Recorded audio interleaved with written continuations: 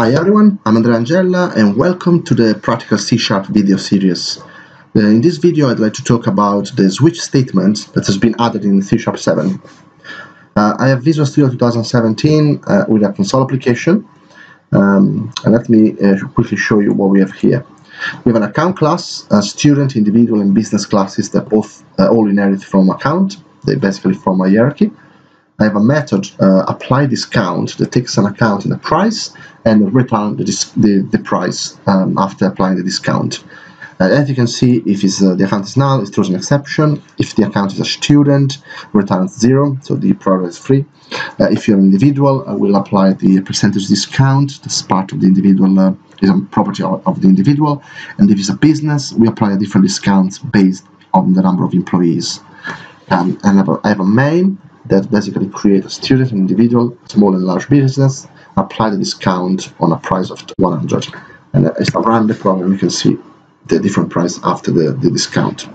Right, so let's try to use the switch statement instead of a series of ifs in the apply discount. So what we can do is just use switch plus account. We can do the first if using the case now expression. Pattern. We can actually do that now with C#7. And we can do if this case is a student, we can just return 0. So that's the new syntax we can use. We can provide a type and a variable name. In this case, we don't really need the student, so we can do underscore to ignore the actual variable that after the pattern is matched. Then we can do case individual. And what we return is this, right? So all this tree now has been done. Then we can do the business. If I do a case business. So here is interesting because if I do that, how can I differentiate between these two? I could do the if inside. So let's start doing that. Just do that. Yeah. The if. So basically this method has been replaced, and as default I can throw the exception, invalid operation exception. I can remove this line of code. So if I run this code, it will produce the same output. However, Microsoft added also the ability to use a when keyword here and provide an expression, basically to pattern match based on a particular expression.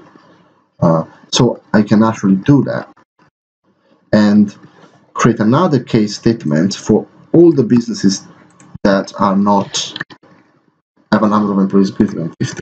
And this will generate the same results. So it's very important to say that the order of the case statements really matters. If you change the order, for example, and you put case business at the beginning, the compiler will tell you that the switch case has already been handled by a previous case. So if I try to build, it actually fails because this is basically unreachable. So it's very important to consider the order of the case statements with a new switch statement. So this is basically it. So this is a new feature has been added in C#7 and can be quite useful to use in particular situations. I'm not a huge fan of the switch statement. In these cases, you could have achieved the same, you could have solved the same problem using polymorphisms, for example. But it's great to have this feature in the language that makes the language a bit more functional. Thanks for watching, and what do you think about the new switch statement with pattern matching? Let me know in the comments. Thanks.